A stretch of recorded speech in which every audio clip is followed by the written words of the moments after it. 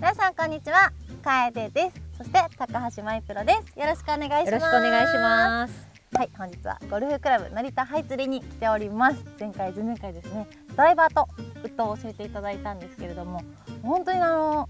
本コーチと同じような感じでスイングがどうこうじゃなくて、やっぱりアドレスだったりとか、その人の癖とか、なんか体重配分とか、そういうやっぱ基本的なところから全て良くなって直していただいたので、ぜひ皆さんそちら見てください。今回ですね、アイアン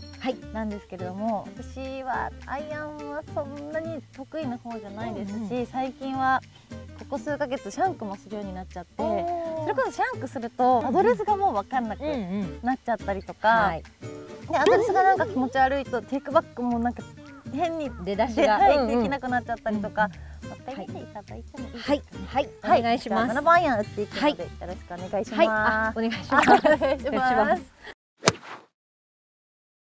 7番アイアンでいつも通り打っていきます。はい、お願いします。一旦足も忘れて大丈夫です。はい。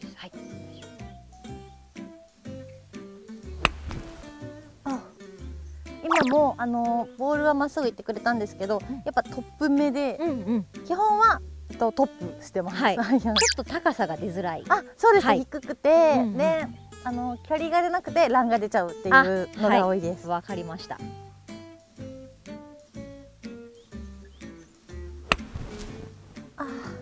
こんな感じかな。そうですね。もっとひどい右が多いんですけど、結構右に出てっちゃう、右に曲がるというよりは右に出てっちゃうボールが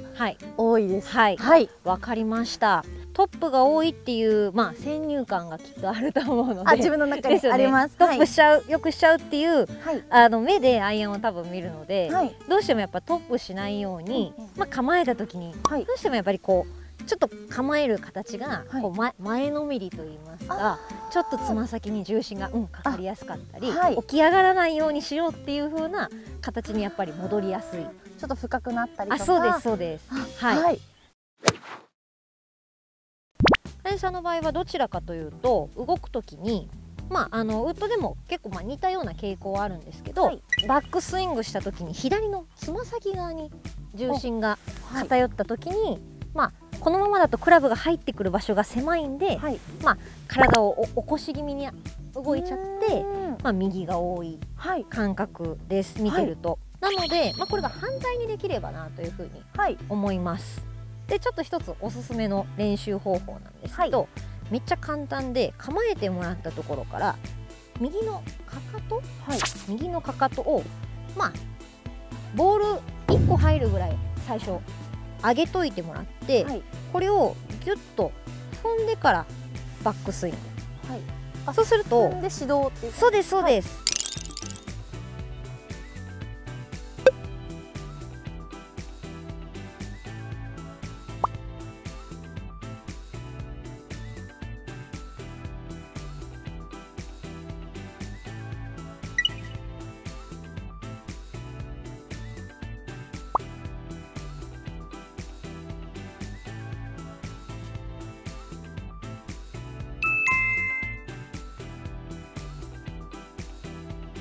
ギュッと押してからバックスイング、そうすると左のつま先だけに重心がかからなくなると思うので、かかとで踏む意識でいいんですけど、かかとの外側ではなくて、かかとを真下にポンと下ろしてあげるだけでいいんですけど、そうするとスウェーも多分しなくなるので、なんか動きすぎだったり揺れすぎも防げると思う。今はどっちかというと離れたくないっていう動作をするときに頭を下げてボールに近づこうとしてるんですけど、これをかかと使ってあげて踏ん張ってあげれば、これでもボールと離れないっていう風にはできると思うので、そしたら振ってった時にクラブが詰まらないので前に振りやすくなるかな。当てたいがあまりボールから本当にちょっとでも頭がずれるのが怖いんですよね。怖いです。わかります。そうちょびっとだけかかと上げといて、でそれポンってついてからバックスイング、そうで振る。オッケー、いい感じです。最近の悩みでした。後ろから見たときに、テイクバックここ上がってきたときに頭がなんかむしろグッて、そうですよね。前に行くような動きが。わかりますわかります。そうでちょっとかかとポンってついてあげて、そうです。軽く打ってみます。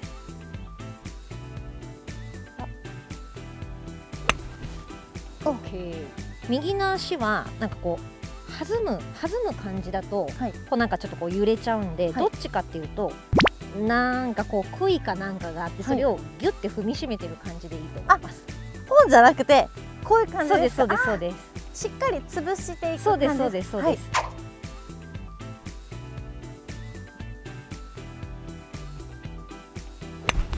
おお、バッチリ。今めっちゃテイクバックで股関節のなんかポイントがありました。乗れた感じしますここよね。だっていうのが。そうそう。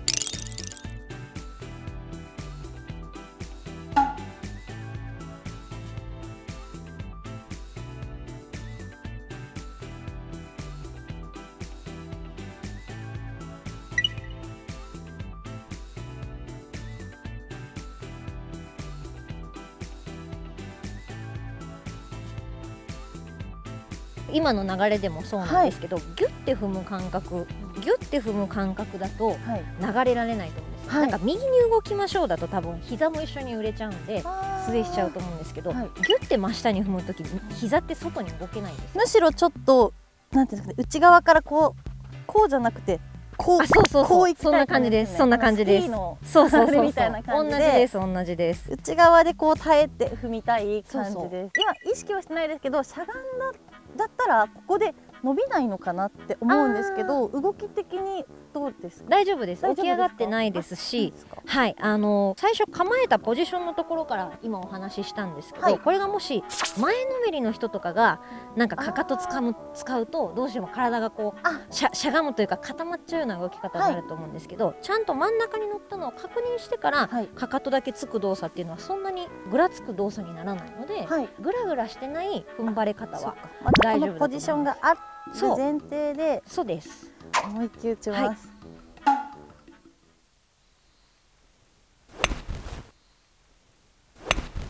おお、めっちゃ芯に当たってる。めっちゃいい音する。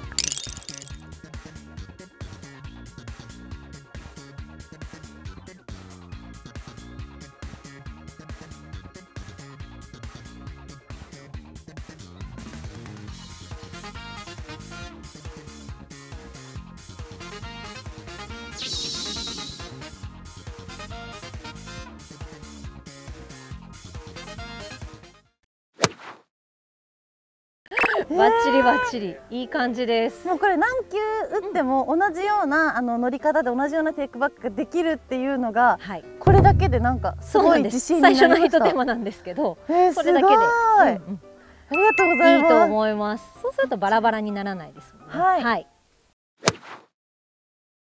ということで、楓ちゃんが劇的に良くなった。劇的に良くなりました。めちゃくちゃ羨ましいんですけど、ちょっと僕もア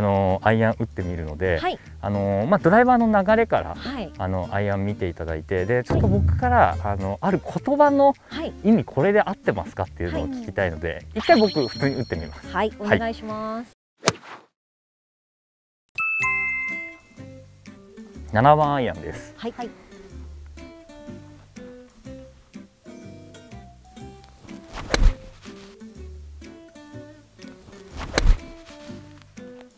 ちょっとこれは右に出ましたけど、スピードは出てますけどね。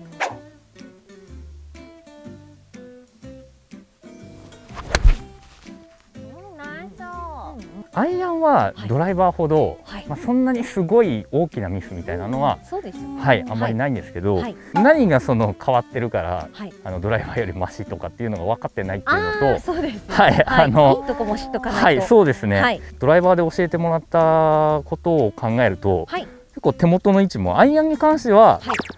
自然の位置で持ってたなって自分の中でも。でも割と真ん中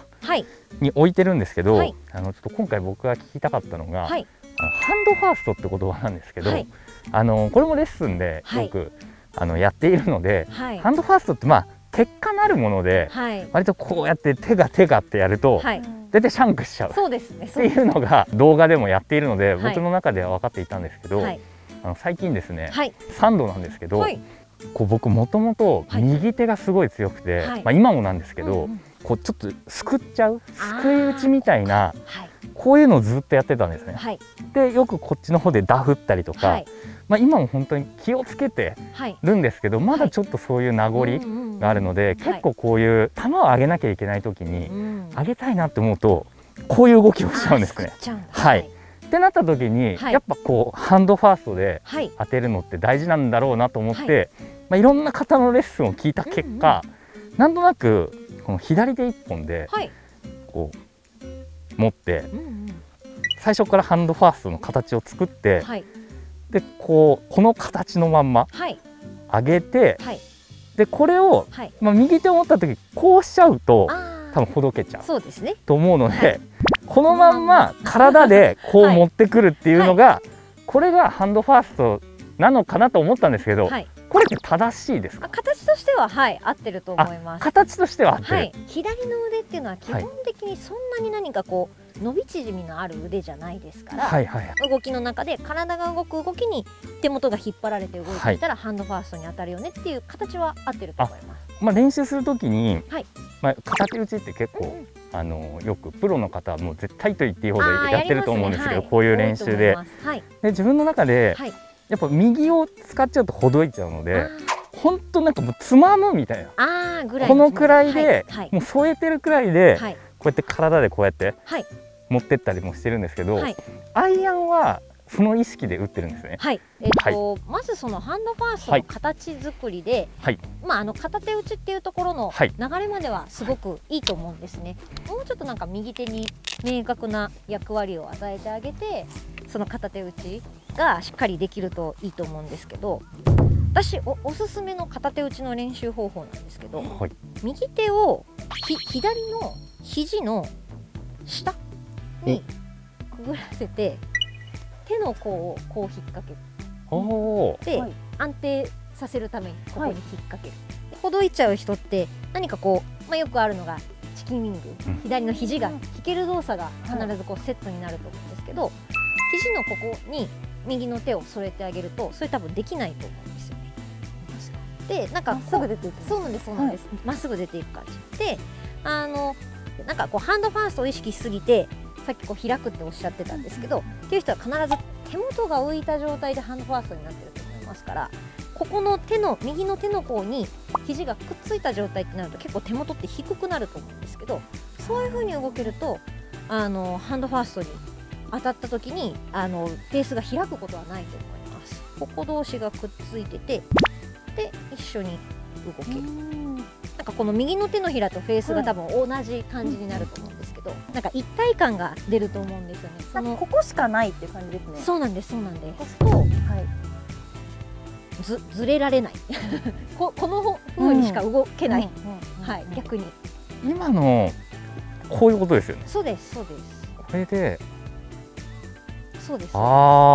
と一緒に動く。これがなんかピンって張っちゃうと、多分ここまでは触れたとしてもここから先が触れなくなるので、なのでやっぱり肘とか肩っていうのはちょっとだらんとできた感じがベストかなと。そうです、そうです。そうです。ここに手の甲がいてくれることで、バラバラにならないし、手元が浮くのを抑えられる。構えた通りに当たる、なんか寝たり立ったりというか、なんならハンドファーストってちょっとこう立って入ってくるみたいなっていうのがこうしっかり捕まるというか、右に飛んでいかないっていう要素にもなる。なりますね、なりますね。この状態だとどうしてもそのフェースにボールが多分乗っからないと、ここと当たっちゃうので、危ないね、危ないですよね。なんかこれあんまりよくなさそうな感じ。ハンドファーストに入ってきてくれると、こういう風にクラブが前に抜けていくので、ちょっとだけボールが浮いてるラフとかで、でこういうサンドとかで打つと、本当ポコンみたいな、すんごい下くぐって球が上がったり、あとちょっと傾斜があったらやっぱすくい打ちだと本当に刃に当たってトップっていうのがあったので、なるほど、そういうためにもこのハンドファーストでこのそうですね、ブラブラしない位置で手をだらっとして、でこれ打つ時ってやっぱり持ってくるのは下半身というか、僕はこのなんか左手のこの角度をこう崩さないってキープしようって思ってる。これはどうなんですか？これやってもらうと分かると思うんですけど、右の手の甲と肘が離れないように動こうと思ったら、手先じゃ絶対上げられないんですよ。はいはいはいはい。あ、本当だ。そう、上がらないはずなんですよ。いい意味で肘から先が自由に暴れられないので、キープしようってあえて思わなくても、勝手に多分キープできると思う。本当だ。でこの時は肘から先だけじゃなくて必ず肩口だったり、みぞおちのあたりだったり、このあたりも絶対一緒にこう動いてくる格好になるので。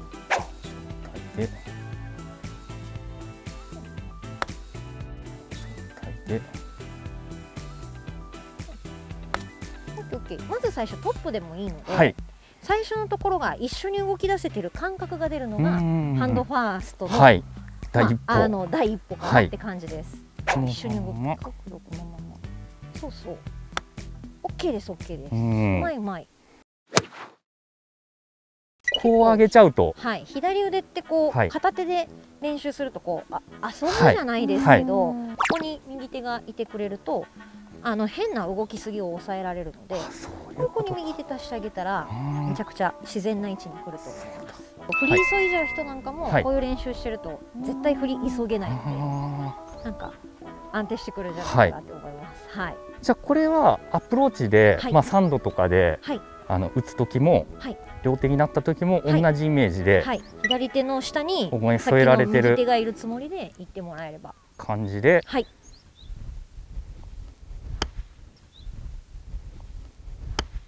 おー、めっちゃうまい、いい感じ。すごい、めちゃくちゃ乗ってた。乗りました今。ベースに乗っかってる感じ。へえ。いい感じです。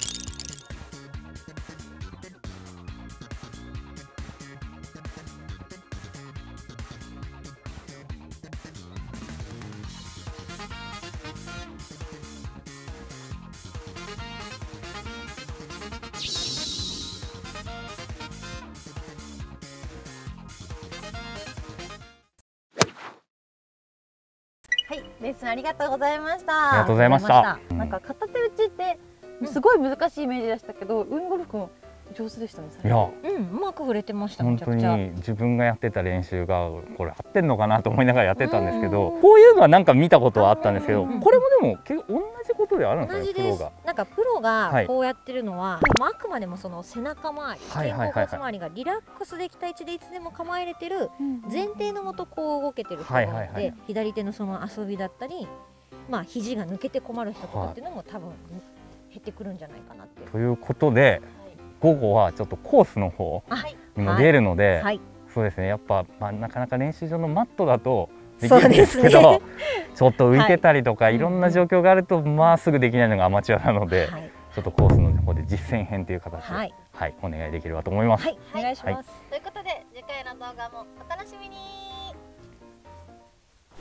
動画のご視聴ありがとうございました。チャンネル登録はこちら、おすすめ動画はこちらとなっております。また見てください。